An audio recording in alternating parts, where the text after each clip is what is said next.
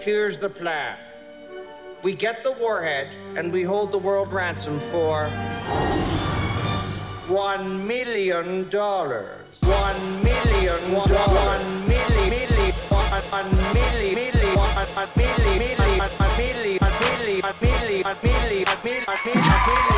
What's up, Cinemaniacs? We are back, and we are back with CineBrief number 3. Number 3. And as always, CineBrief. The Bry Man. Sir Bry Man. I've been knighted. Yes. Just now. I have my sword downstairs. We could do it. I have my sword downstairs, too. It didn't take long for the train to get off the tracks, did it? This is what happens when you and I are alone on a Saturday morning. Yes, it does. Left to our own devices. So we are going to do here today is we're going to talk about several different topics. And those topics are...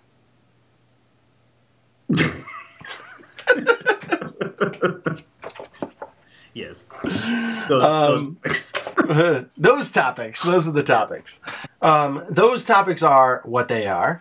And the first topic that we are going to be talking about is some new news that came out just a few days ago. And that the Transformers movie, not only are they planning number 5, but they are planning number 6, and they are planning number 7, and on and on and on. Not really on and on, but they are planning 3 new movies, which is astounding considering how much crap was given to us in the last one. So anyway, this is what we're getting. Paramount has set release dates for 3 more Transformers movies, 2017, 2018, 2019. The studio announced Friday that Transformers 5 would open on June 23rd, which is the same date already selected by Warner Brothers for Wonder Woman. So that's a head-to-head battle. Transformers 6 has been slotted for June 8th, 2018, which sets it up against Godzilla 2. Set it up against a Godzilla 2 from Warner Brothers and Legendary. Transformers 7 has been scheduled for June 28th, 2019, which it's the only title to land on that spot so far. Yeah. So, what are your overall just thoughts on the Transformers franchise and the dates that they've selected? Well, I like the franchise. I know that the last movie was not putting their best foot forward. The biggest deterrent in the 3 before that was Shia LaBeouf, who does his very best to ruin everything he's in. He's just a just do it. He's just a movie killer, and a franchise killer. Hey, those movies that he was in, he was very good in 1 and 3. I thought 1, he was great. He's completely responsible for nobody liking the last Indiana Jones movie. I don't care what anybody says about the whole Crystal Skull thing or anything like that. It was all his fault. He's kind of a curse.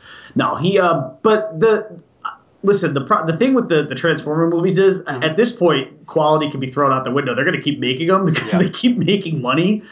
I'm not sure how much combined the first 4 have made, but I'm guessing it's a healthy number in the billions. Yeah, it's probably close to $4 billion. Probably. Yeah. So, see, that's the other thing, too. There's such worldwide appeal with Transformers. So, it's not like one of those things that's just an American thing. Mm-hmm. That is a the last one did... I mean, it did well. In China? It just did well in the United States. Not great, but it did well. Yeah. It didn't do as well as... The box office totals in the United States have kind of been going down. Yes. And rightfully so. I think overseas is where it made a bulk of its money. Yeah, absolutely. And you know, as you know as well as I do, if a franchise... If a studio knows a franchise can keep cranking out films and they make money, they're going to keep doing it. Regardless, I hate to say regardless of quality, but regardless of quality, they're going to do it. Yeah. You know, the question is, where are they gonna go with these? We've seen a lot. There are still quite a few different avenues for them to explore in terms of storylines. At some point, are we going to see Unicron? I want to see Unicron. I don't know. Because visually, I'm just trying to imagine that in an action film. To answer the second part of the question, as far as the timing, The only thing I can say about that is they must be filming all these basically back to back if they're going to be releasing them a year apart.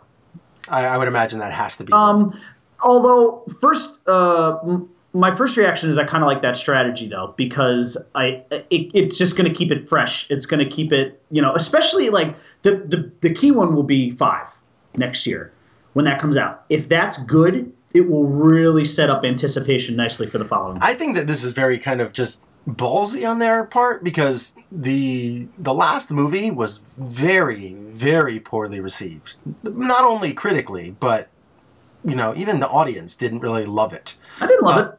But I think it's just ballsy, because if this next one shows that, especially if they're filming them like back to back to back, like they are going to have to film these quick.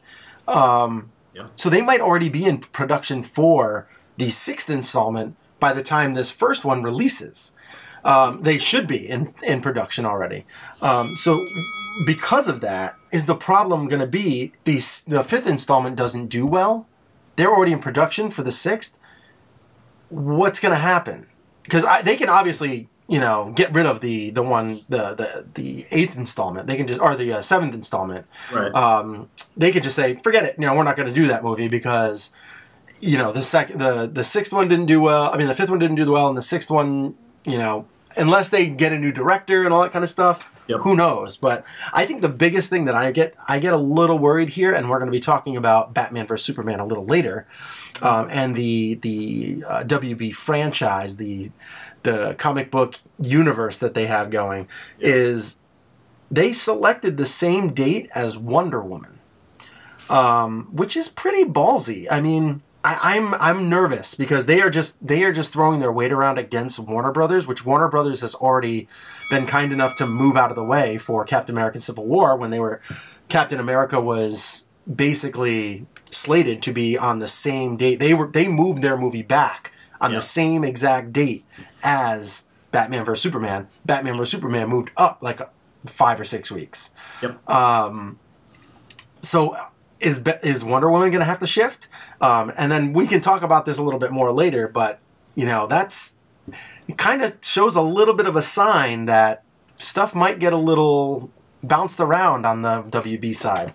But we're going to talk about more about that later with an article that was done through HitFix, and not an article, but a video. Interview. We'll get into that a little bit more later. All right, the next little topic up here is Hannibal Buress joins the cast of Baywatch, the reboot. Now, I don't know what he's going to be, but it says on Variety, comedian Hannibal Buress is in negotiations to join the cast of Paramount's Baywatch reboot, starring Dwayne "The Rock" Johnson and Zac Efron. I immediately showed this to the Chad, and I was like, Chad's got to be all in. Hannibal Buress is one of his favorite comedians. He loves Zac Efron. He likes The Rock. And then plus, I mean, Alexandra Daddario and all the talent that they have, and because I mean, they're going to have obviously skimpy bikinis and all that kind of stuff. Yeah. What are your thoughts about them going with Hannibal Buress? Well, aesthetically, I'm trying to figure out how he fits in. I know. I don't get it. I don't understand. I don't think he's going to be a lifeguard. Is he the narrator? He could be a lifeguard. I mean, he'd be a funny lifeguard. Yes, he would be a funny lifeguard. Like a lazy lifeguard, Like, it'd be kind of funny to kind of... You'd see him be like, yeah, go get that guy. I can see him, like, asleep on the chair. With, like, the whistle hanging out of his mouth. A little bit of drool, maybe. Yeah, it was. That's interesting news because Baywatch is just going to be a cast of pretty. Yes, and, very pretty people. And now there's Hannibal Buress. So he's not an attractive man. No, and I'm sure he would admit to that. But that should be. That should be interesting. Yeah, I'm intrigued by it. I think it's good because they are obviously not going to stay in the same tone as the original show. I mean, that show was on for a decade or so, and it had cast members upon cast members. Some of them did better than others when they left, but I think it's going to be pretty darn funny. Because Zac Efron has proven that he's good comedically. Obviously, Dwayne "The Rock" Johnson is just amazing at everything. Yes. And then you have the chemistry that he had with Alexandria Daddario, the woman that who was cast, I can't even remember her name, but she's some sort of like swimsuit model. She was casted, and they had a little comedic routine with her and The Rock a couple of times, and that was, I could see, you know, that playing out okay. And then on top of that, now you get Hannibal Buress, and there's good potential there for some great like slow motion running scenes with Hannibal Buress. Like first they'll have The Rock, and then they'll have Zac Efron, and they're looking all jacked and ripped and toned, and then Hannibal Buress almost like coming around from the side, like he'd be on the 4-wheeler. Yeah, he's on the 4-wheeler, and then you got like The Rock and Zac Efron like looking at him as he's like driving in between them. This movie, you know, the more we talk about it, the more I'm looking forward to it. Yeah. Hey, it's either that or, like I said, he's gonna be the narrator. Yeah, that would be kind of funny. All right, we're gonna move on to the next. He's a funny guy though, so regardless, it'll be good. Yeah, it should be good. Next topic up: Emily Blunt. Yeah, let's talk about Emily Blunt is going to be joining the cast of My Little Pony animated movie.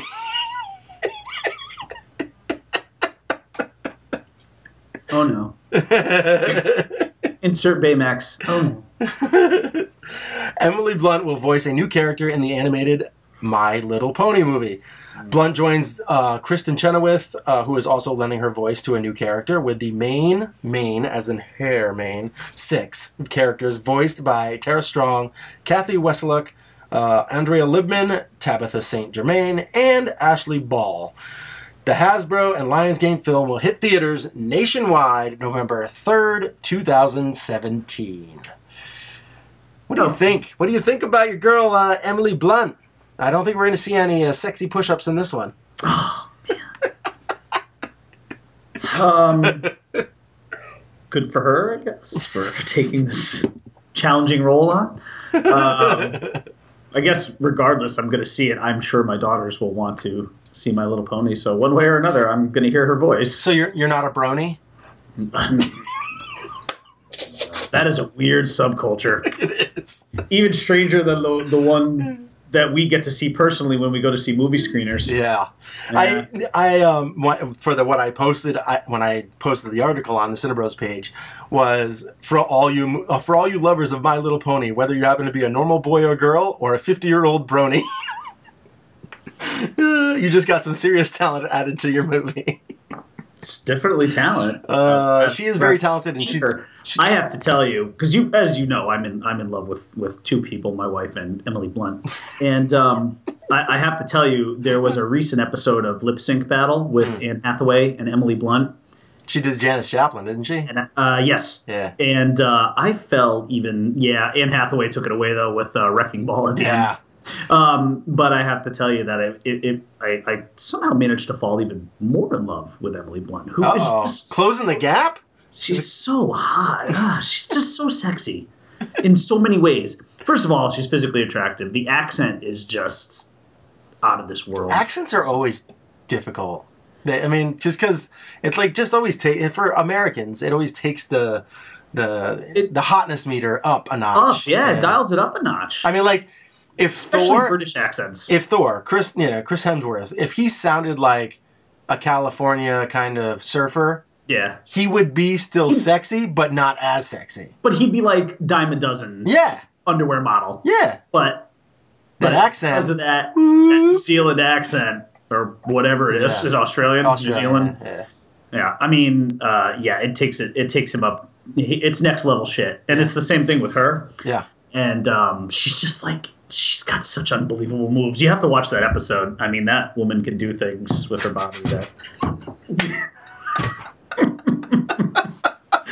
Good thing my wife doesn't actually watch these. Not that she'd care. I think that's like a hall pass that I get to have in the extraordinarily unlikely event that it does ever happen. It'd be nice to see her walk in the background and just smack you on the back of the head. Or like a piece of fruit come out of nowhere and... Sorry, dear. I mean, as far as voice casting goes, I mean, she's obviously very talented. Hey, there's going to be a British pony in there. That's all we know. Well, I mean, unless she does an English accent, like an actual American accent, not English accent. What would be the point then? I don't understand. No, that wouldn't. But she, It'll be good for the movie because it's a name that they don't really have, and you know, it's good for her to keep branching out and doing voice acting and all that kind of stuff to keep her, you know, because she's I think she's having another baby. So that'll be something that she can work on while she's pregnant. I mean, sure. You know, so that'll be good. But yeah, she is staying busy, and I don't personally see any need for a My Little Pony movie, but obviously there is a demo out there. Sure. Whether it's going to be so awkward if there's like a bunch of 40 to 60-year-old men or 30 to 60-year-old men by themselves in the movie theater watching My Little Pony. That's where, I mean, you know how like when you and I go to the movies and I joke about people who I think could possibly be ISIS people. I think you should be just as scared of these people. Maybe even more so. Have you seen any of like the documentaries or anything that they've done with those? No. Oh my Lord, they can be pretty scary. Yeah. Pretty scary. Yeah. I believe that. So. All right, we will move on to the next little topic. The trailer that dropped very recently. It's a little thing called Batman v Superman. Dawn of Justice. The final trailer has dropped. It has. In a very... I swear. Fashion. When I was watching this, so first of all, I wasn't able to do a reaction video. I haven't, because I needed to watch it right away. I'm upstairs on my dining room table. My daughter is in the, living room doing some sort of crazy dance to Caillou. And I'm sitting there, and she keeps calling me back and forth. And I'm like, pausing, looking over, calling me back, pausing. Finally, I was just like, you know what? I got to start this from the beginning. She's fixated on the Caillou. All right, let's go. Watch the whole thing. There was a part in this little trailer where I swear, I posted on the Facebook page, I was like, I had to look like a sick drunk monkey. I was flailing, I was like, oh my God! Like, I was freaking out about what I was seeing. And then when I was, during Deadpool, the screen, which you need to go see Deadpool again. Yes. Because Deadpool, there is a second after credit scene. Yeah, I heard that. And it's pretty epic. Is it? Yeah. Okay. It's not... it's something that I could share with you afterwards if you wanted to, because it's not something that you need to necessarily see. It's more of what he says. Okay. And it's pretty cool news. So anyway, back to this. So there was a point in the trailer where I was freaking out so much. The final trailer came out, and that's the trailer they put in front of Deadpool. Yeah, I was really, really amped about it. I thought this last trailer got me so fired up. It jumped the level, and now I'm most excited to see that movie out of all the movies this year. And it's amazing how, with all the trailers that have been coming out, how my level of anticipation has been going up, down, up, down, up, down, up, down. And now, like, just a few minutes ago, like, if you asked me before I saw that trailer, I was like, Apocalypse. I want to see Apocalypse. I want to see Suicide Squad because of the trailers that came out. But then this one came out, and I was like, this is the greatest trailer I have ever seen, period. It's the greatest trailer that's ever hit my eyes, ever. Wow. Yes. Big statement. It was that damn good. So what do you think about the trailer? I'll follow that up. It seems to me, though, that with the Super Bowl trailers and, even with this one, the cliche of saving the best for last seems to be very valid. This trailer... If it doesn't get you excited for Batman versus Superman, then you probably just shouldn't see it. It was really that good. And I loved the focus on Batman because that's clearly what it was about. Yeah, they haven't told... DC has yet to tell that story of this Batman. So they need to focus more. The movie's probably going to focus a little bit more on Batman because we have a Man of Steel movie already. We know who Man of Steel is. We know who Henry Cavill is. We have an idea. We know who Lois Lane is. We have an idea of all that stuff. We need Batman. Exactly. We need Alfred, his relationship with Batman. We need a little bit more. We need a little bit from Lex Luthor. So it's not going to be entirely focused on that. I think it's going to be more like if it was going to be Batman, Superman, what I thought the timing, it'll be probably something like 60 to 40%. Like 60% Batman, 40% Superman, but ultimately they're going to share the screen for most of the time. And I have to tell you, I have a feeling, and this is obviously extremely premature until we see this movie, and also subsequent Batman movies with Affleck. I have a feeling Affleck is going to move into my number 2 slot. Number 2? Overall best bet. No one's ever going to pass Keaton. I don't care if he wins an Oscar for any of these performances. Nobody will ever pass Michael. In the DC lore, Superman for me is always going to be Christopher Reeve. It doesn't matter. I don't care who plays Superman in different movies over the course of the next 50 years or until whenever I'm dead. Christopher Reeve is Superman. Michael Keaton is Batman. That's it. It's just the way it's going to be. And that's but listen, by the looks of it, when they announced Affleck, and I think I told you this, I was like, he's perfect. First of all, he looks like Bruce Wayne. That is the profile of Bruce Wayne. If anybody ever was Bruce Wayne without even trying, it's Ben Affleck. Right. And so really, how difficult is it for you to put on a tight suit and just grunt and beat the shit out of people? Really not. I mean, I will say, those scenes showed, look at that suit and how fast he moved. Yeah, which they brought up in that video, the hit mix video. But the other thing too, though, was the fighting style reminded me of Bale, though. I'm watching the fighting style, and I'm seeing some similarities, especially like a certain way they punch and stuff like. I saw some similarities, but yes, the speed was great, and I loved the humor of him saying like, "I'm slowing down in my older age." Yeah. Like, wow. Yeah. Can you imagine? Like, they said that in the video too. Yeah. Like you imagine him like 10, 15 years ago. Yeah. But it looks to me like. And the thing that I'm really going to, I think, enjoy about this character is that he's going to, as he's getting older and angrier and more bitter, he's using that to fuel himself. Yeah. To make up for maybe the step that he's lost in older age. You know? And that's why, you know, and if you even kind of like compare it to sports a little, like that's why I love to watch older athletes as opposed to younger guys, because for younger guys it comes easier. For older guys, they have to combine, you know, it's from the neck up just as much as it is physically. You have to use the experience factor, and that's already going to be pre-built into this Batman character, because we already know he's an older Batman, right? And to me, that's the most intriguing part. But to finish the original thought, I would be shocked if 2-3 movies down the road with Affleck as Batman that he's not easily my number 2. He almost is based on the trailer because he looks like such a perfect Bruce Wayne. Yeah. And you can tell too, he is going to be surly. He's going to have attitude. He's going to be short with people. We've already seen it in like the last trailer, that first interaction with him and Clark Kent. Right. You know, I mean, you can see he's just kind of a sarcastic a-hole. Yeah. You know, he does it really well. I mean, he does it really well. I think that I am totally on board. When I first heard Ben Affleck's news, like about him being Batman, I immediately flipped the freak out in a negative way. I was the opposite. Yes, and I was probably more in tune with most people. Like they were just like, Ben Affleck, he's a terrible actor, and that I went on a total rant.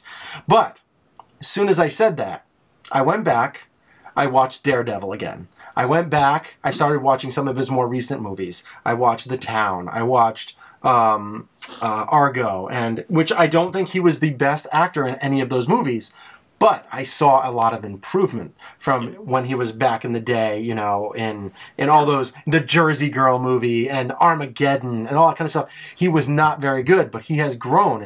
Ever since he stepped behind the lens, became a director, he has gotten exponentially better as an actor. Yep. Then, on top of that, then I saw him in Gone Girl, and I was like, ooh, he's gotten really good as an actor.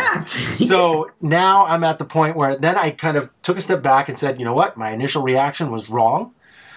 I think he's a good actor. And plus, because I always thought, you know, he has the size. He has the build. He's like 6'4". I mean, the guy's huge. He obviously is jacked now, too. And he's got that square jaw. He's got the little dimple in his chin. Like, he is just fits the role to a T like we've never gotten before. Yes. So I'm very excited to see all that. I'm very happy about that. This trailer sold me about how much of a badass Batman is. Between that fight scene at the very beginning was amazing. That's what I want to see from Batman, which we have never, ever, ever seen out of any Batman. We've seen Bale fight, but it was more shaky, more close up, and much more, I don't know, I want to say more realistic.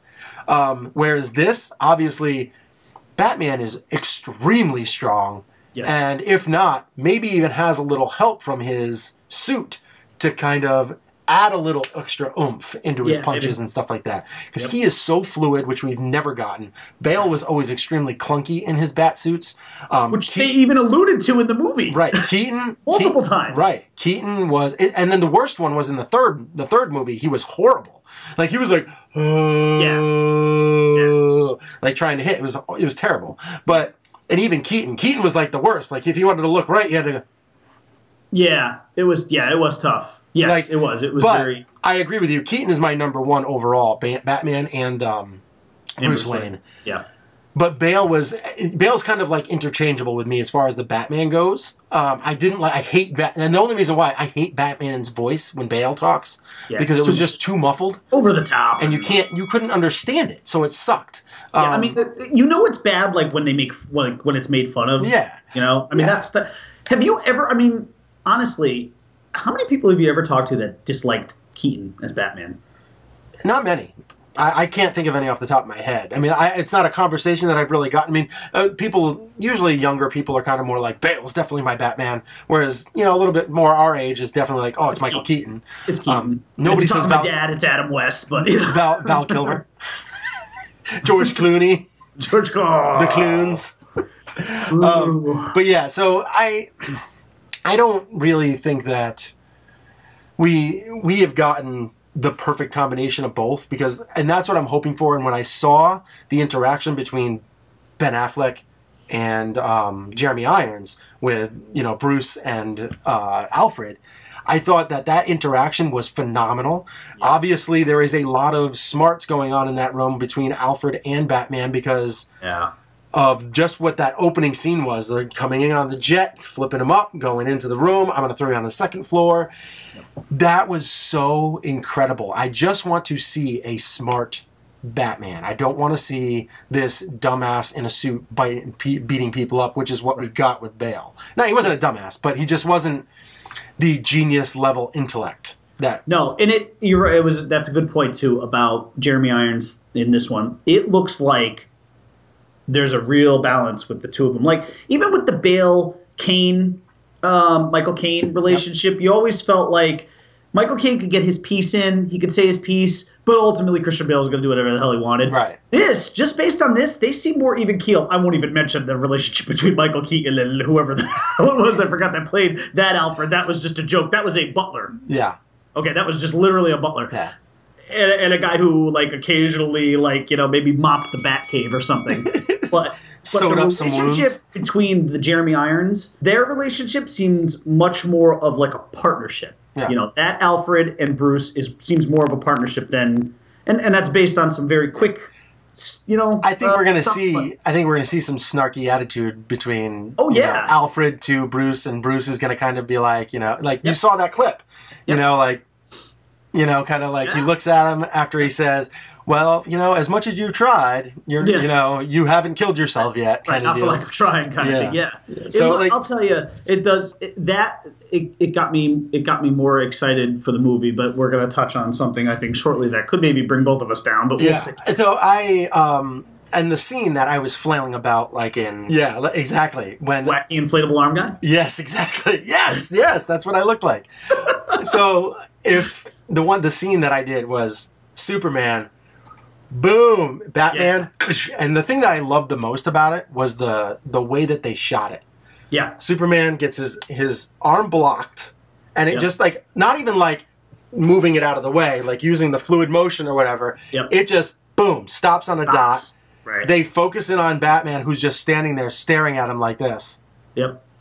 Then they pan over to Superman, and Superman's just like, he's got this look on his face like, I'm going to kick your boom! Right. And then he's like, he changes his look from that to like, what the hell just happened? And it was, I loved the look of it, and I was freaking out when I saw that. I was like, yes! The scene itself is cool too, with the rain falling down, and so you got like Superman's, curls hanging down his face, and it looked really. It just looks like a great fight scene. Oh, I can't wait to see that. You know, the one thing I keep asking myself is that Superman or is that Bizarro? I don't know. No. I mean, I'm assuming it's Superman, but It's got to be, yeah. yeah, I would think so. I think Bizarro might be a villain maybe in the future. Maybe. Yeah. I don't know if they'll get introduced to me, but that would be interesting. Yeah, That could be interesting. Who knows? That's been floated around the interwebs for a while about, you know, are some of these scenes Bizarro and not actually Superman? But I think I'm pretty sure it's Superman. All right, so we're going to move on. We're going to segue into the next little topic. We'll talk about it just for a couple seconds because then I want to get into some Deadpool talk. We had a little thing that popped up. There's a possibility that Batman vs. Superman, Justice League, WB, and Zack Snyder are all in trouble after a few screenings that have been done. Drew McWeeny came on. And was talking with Roth Cornett on about Batman vs. Superman. He obviously is very sure of his statement with some of the stuff that he said in the little interview that was done. Yeah. But basically what he said was some people have been starting to get the movie screened, and the reaction isn't as positive as they'd hoped. So now my big question with this whole thing is, and I'll just start talking about it now. My big question about this whole little subject is, who are these screenings being showed to? They're most likely not fans. This is way too early for fans to see the movie. This is probably studio execs, people of that nature, which they've already media. They've already done. No, the media won't. They're not going to show this movie to media yet. That's like. Yeah, that's true. They wouldn't do that because they, that would just be way too. If it's bad, they don't want it. It's just way too early. So, you have studio execs and people of that nature kind of probably seeing them, but they've already shown it to studio executives before, months before, at least a couple months before, and there was a lot overwhelming support for how awesome the movie was. Yeah. Now, what Drew McWeeny says is that. We had Lex Luthor, with Eisenberg, is phenomenal, and Ben Affleck is great, and Ben Affleck does a good job. But there wasn't any other talk about the rest of the movie and how good they were, or how good the movie was. And he says that a lot of things are going to get bumped. Like Wonder Woman will probably stay in its same part. And we have, the Justice League movie is probably going to get moved. They're going to probably move a Batman movie up and all that kind of stuff and then Zack Snyder is going to be done, not going to direct any more of these movies. And that's what Drew McWeeny says. I kind of call bullshit on that a little bit because I don't think that's that accurate. I do think the only validity was with the Transformers information that I saw, and it said the Transformers movie dropped on Wonder Woman.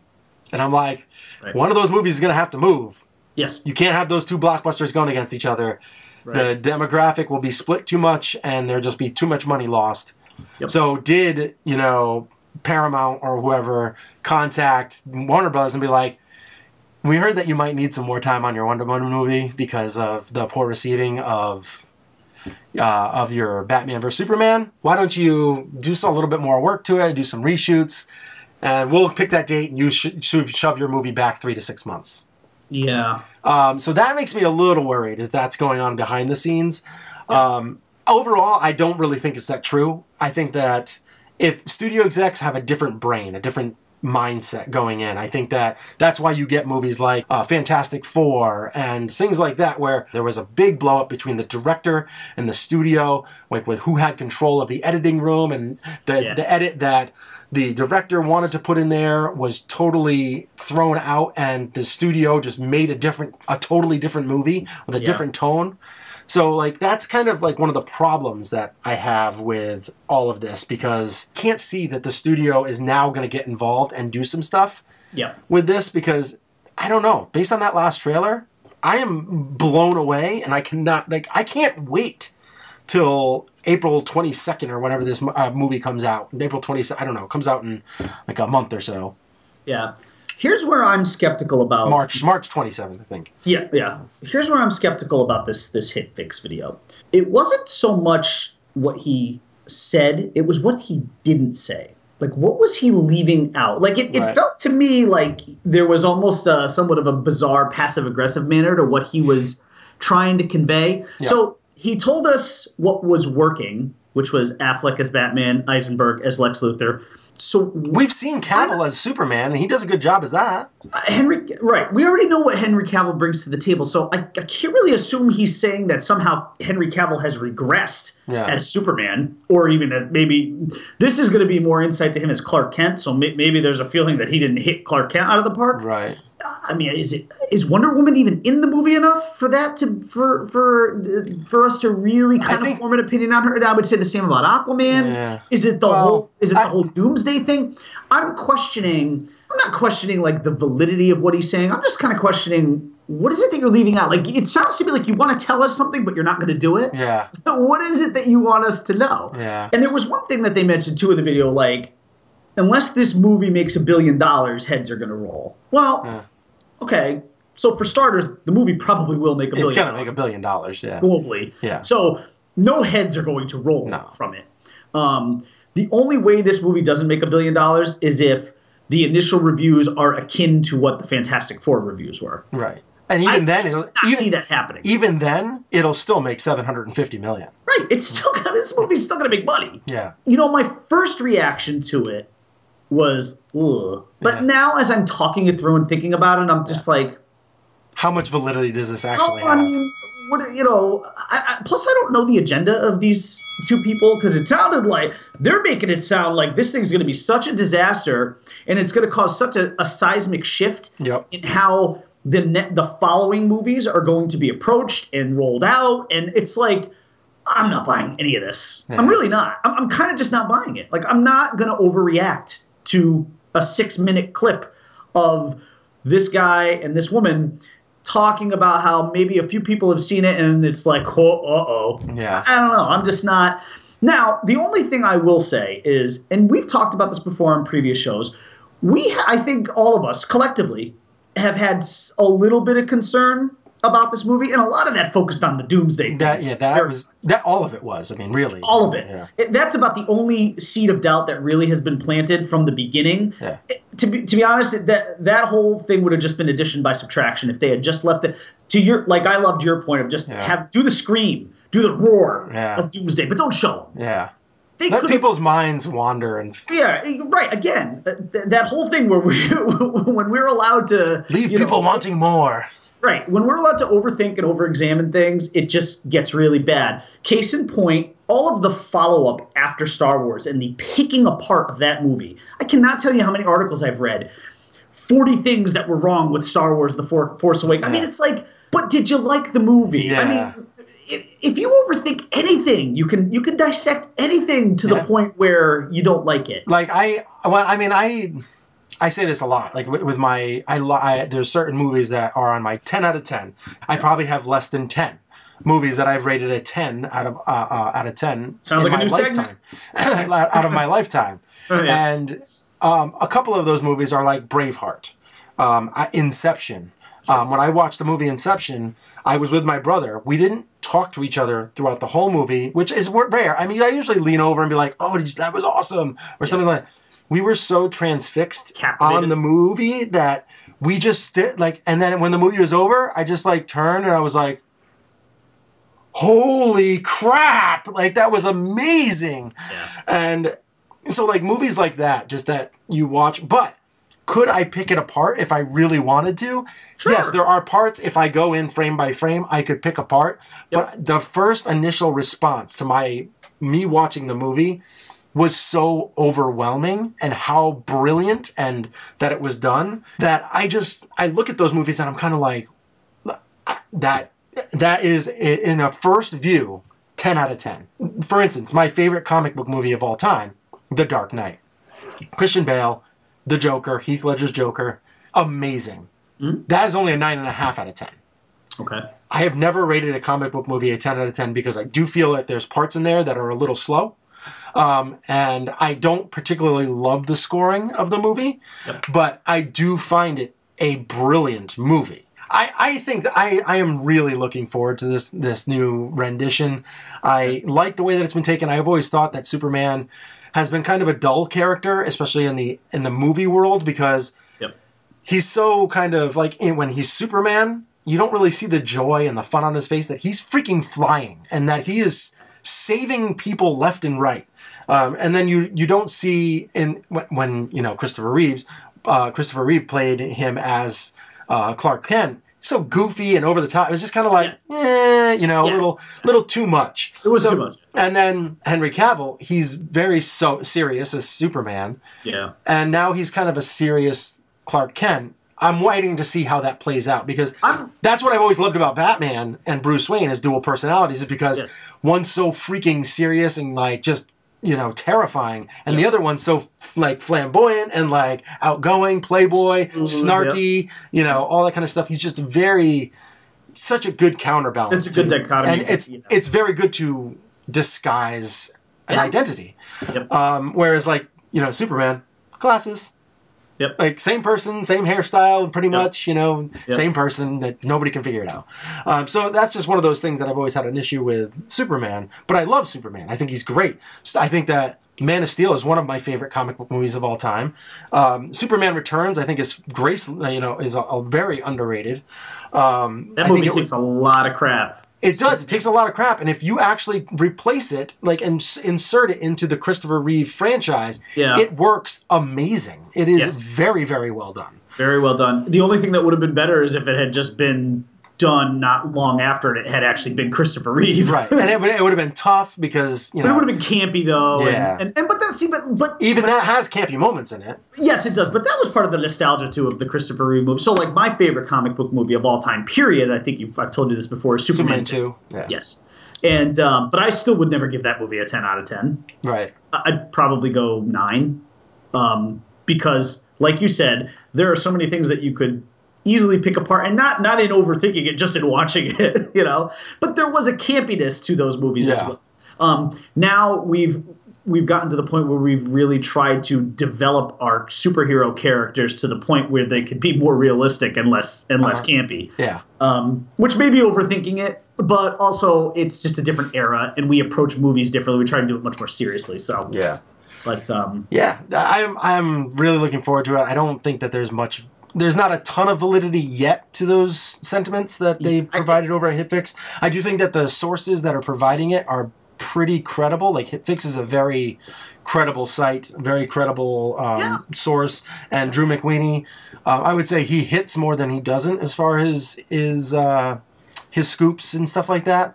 Yeah. But just the overall, my feelings towards it, and that just might be because I'm so excited to go see it, especially with this last trailer dropping. Yep. That I just don't buy it yet. Here's the real question, because the tone of what he was saying was very ominous. If you you didn't even really have to read between the lines. It was pretty much there. Yep. Is it just going to be sort of maybe like will we look back on it the way I think a lot of people look back, not myself, but the way a lot of people look back on Man of Steel? High expectations, didn't hit the mark. Or is this going to hit into Fantastic Four territory?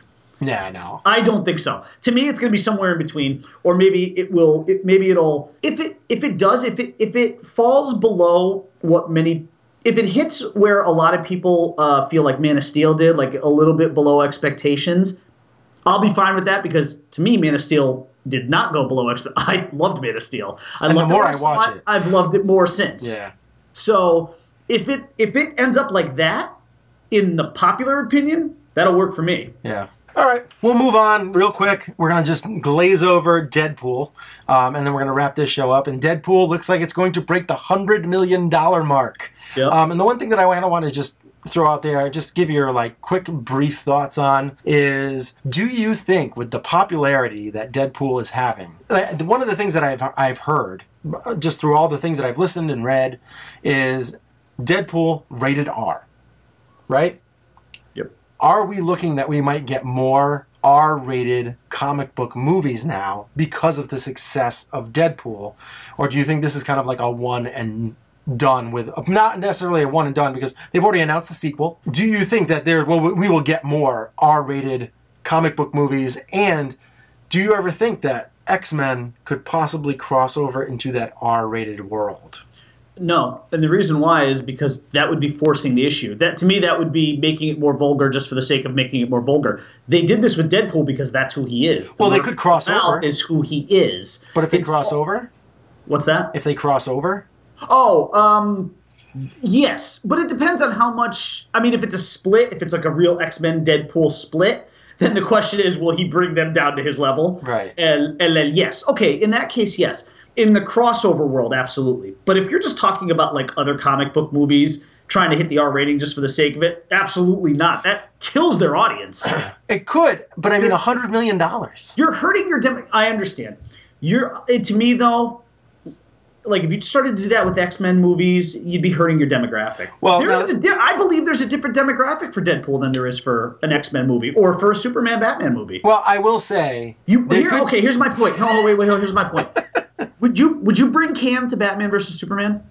Maybe. But there's no chance you're bringing him to Deadpool. No chance. No. Zero. No. The fact that you would even say maybe about Batman and Superman just goes to show you that there's no reason to start dragging comic book movies into a more vulgar area just because. One of my favorite quotes from, I can't remember who said it online, I think it might have been a Twitter or something like that, was the guy who was like, just sitting down for our, Thursday night showing of Deadpool, and somebody brings their 4-year-old in to watch the movie. You're in for a rude awakening, little boy.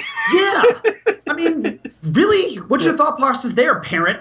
There's... Great job. Yeah. You're knocking it out of the park, man. You better walk out in a matter of... You do you, Dad. You might want to walk out of there in about 5 seconds. If that. As soon as you read the opening credit scenes, because hopefully the kid can't read yet, and you see those opening credit scenes, and you need to walk out, because when it says, Deadpool obviously lends itself to that sort of rating. The Watchmen obviously lends itself to that. Wolverine? No. No, I don't. If you base it off the comic? Well, okay, but if you want to be more like, because I've said this on several occasions, like Deadpool is the truest adaptation of a comic book movie, being from a comic to the movie. Probably truest adaptation we've ever gotten. Yep. Wolverine is a tame Wolverine in the X-Men universe on the big screen. He is not like that. He is more of a loose cannon and more of vulgar, raging and doing all that kind of things.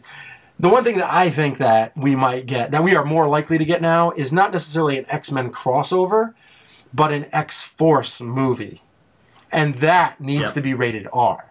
Like, I think that the Suicide Squad movie will be really, really good, but it could have been even better if it was R-rated because of the people that are involved. Now that, to me, they should have crossed that line with that movie, because those characters, first of all, you're talking about villains being pulled out of the out of their shackles to try and be heroes. Not really even be heroes, just get the job done. However, get the job done, and the fact that they're just as expendable as can be, and the fact that they shouldn't give anyone or anything that they do or kill along the way to achieving whatever objective it is they're trying to get to.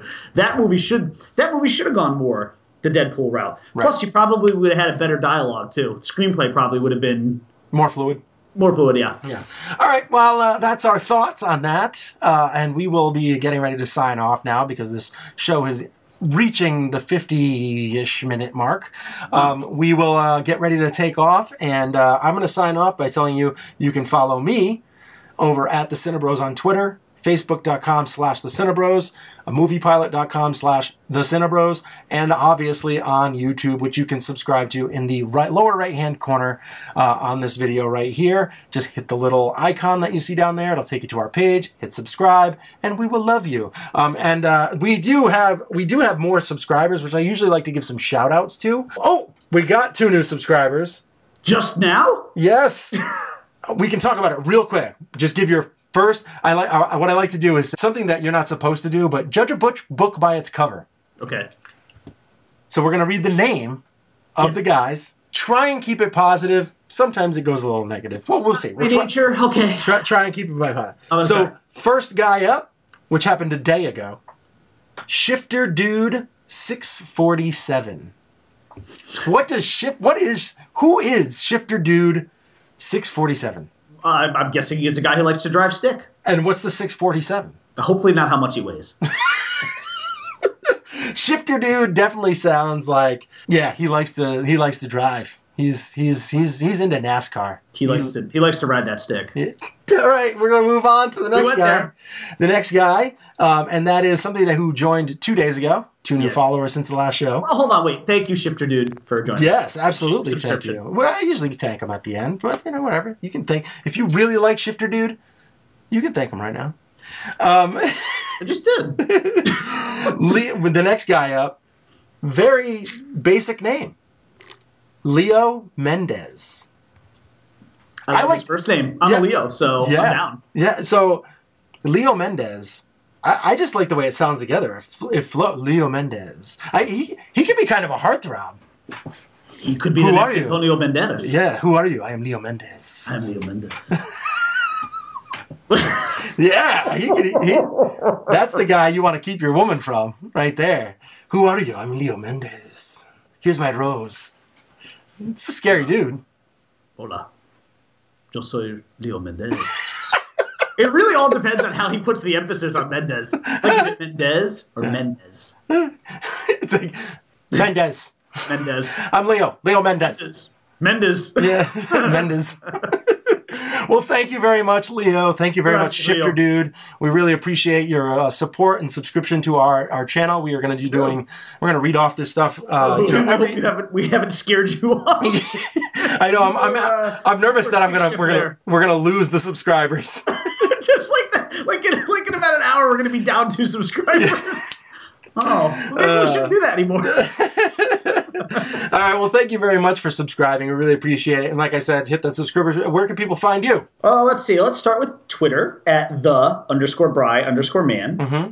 On Facebook, facebook.com/HollywoodBrian. Still need to change that, but probably won't. Just going to keep it going. Mm-hmm. And how about on Instagram? I think it's BKC8377. Nice. I like it. Very prepared with your Twitter handles and Instagram handles and your handles. Love handles? Well, yeah, those are there. I try to disguise those on screen. That's why the camera is where it is. All right, guys. Well, we will be signing off here. We thank you for watching, and we hope to see you guys at the movies soon. Go see Deadpool. Yes. See it. Do it. Do agree. Do it. Do it. Do it. Do it. Peace. Later.